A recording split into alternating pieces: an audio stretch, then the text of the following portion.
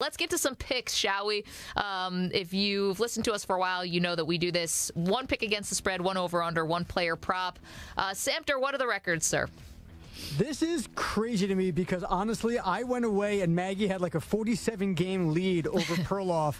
And I come back and I didn't even notice. It is now 30-24. Maggie and Perloff heading into the playoffs are tied.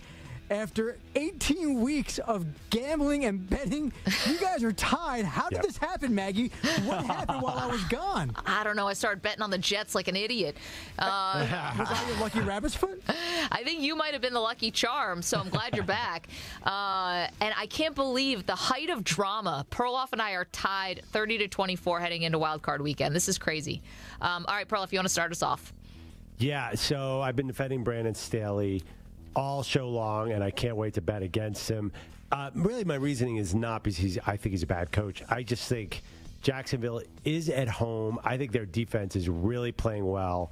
I just don't see Brandon Staley winning this playoff game. And I'm sorry, I'm not saying that means he should be done in L.A. I just think that this team is pretty flawed. Every game, no matter who they're playing, is close, and you get a couple points, 2.5 points with the Jags. I'm confidently taking that. Yeah, that's a good one. That was going to be one of mine, but I'm going to go in a different direction, but I like it. I'm going to take, and this is a team I have not been betting on all season long, but I'm going to take the Giants plus the 3. I feel like all the data is telling me that the Vikings are not actually a good team. And despite the fact that they won 13 games this year, betting on Daniel Jones, even though he's been better this year, having lived through his career in New York through the first 4 years, I'm hesitant because he's one turnover waiting to happen. But to be honest, he's been pretty good. So Giants plus 3 and hoping that Kayvon Thibodeau and the pass rush can get home on Cousins. Yeah, I love it. I'm in the same side on that game. I'm actually going to go to that game for my over-under. So I got to be honest. I've been staring at this Bills-Dolphins point total all day long, 43.5. And I look at Skylar Thompson and I say the Dolphins can't score any points. But the Bills are known to put a beat down on people in the first round. So I'm going to stay away from that. Now, the Giants and the Vikings pass defense is terrible. The Giants obviously had success. Last time they played, they got over 50 points.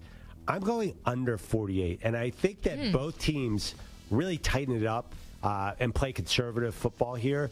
I don't think Kirk Cousins I don't think the Vikings want Kirk Cousins dropping back too many times and facing that Kayvon Thibodeau rush that you mentioned. Yep. So I think the Vikings try and slow it down a little more than they usually do. And, the Giants, they'll be happy to play possession football. I don't know. I don't feel great about this one, but I look at that number 48, and I don't know. I feel like both teams are really going to be a little different than we saw during the season. I think they're going to be conservative. All right, interesting. I'm also going to go with an under, and this one is going to be with Cincinnati and Baltimore. And this is really just because Baltimore can't score. Nope. The offense has just been anemic. Now, maybe they get a couple turnovers, and the defense can put them in some good positions. But to be honest, I don't see how Baltimore is going to be able to hang here with Cincinnati. Now, it's a low number, 40.5, so there's not a lot of room for error for me here, but I got to take the under just because I don't see how Baltimore does their part to get to this over. Totally agree with you. Listen, we watched that last game. It was terrible, that Ravens-Bengals game in Week 18. Totally agree with you. Okay, my player prop. A bit of a contradiction here because I do think the Giants are going to pass a lot more than usual against the Vikings because that's the weakness of the Vikings defense. So I'm looking at the pass catchers, and the one that jumped out at me, Richie James has been kind of hot, but Saquon Barkley's at 3.5 catches, and I looked at his game log. He does not always get to 3 catches. There are games where he is not in the passing game at all. But it's the playoffs. You got to go to Saquon early and often. And I don't know what his future is there, but I don't think the Giants hold back with his usage, even for a second. So I'm going to take 3.5 catches for Saquon Barkley.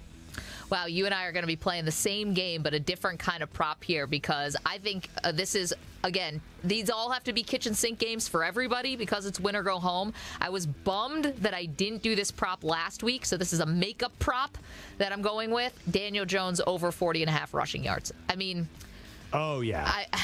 Big time.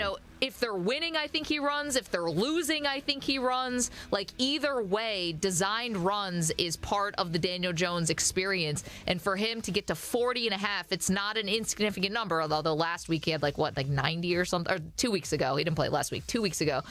They got to empty the clip, though, with him if they want to win this game. It might not be sustainable for the future, but as you said about Barkley, who cares about the future? You got to win this football game. So Daniel Jones over 40.5 rushing yards. I love that. He's also, if you get in the Vikings secondary, they're not tackling anybody. So he's going to do really well in that position. But I don't know. I went a little against my own logic and picked the under in that game. I really like Daniel Jones and Saquon Barkley and the Giants in this game.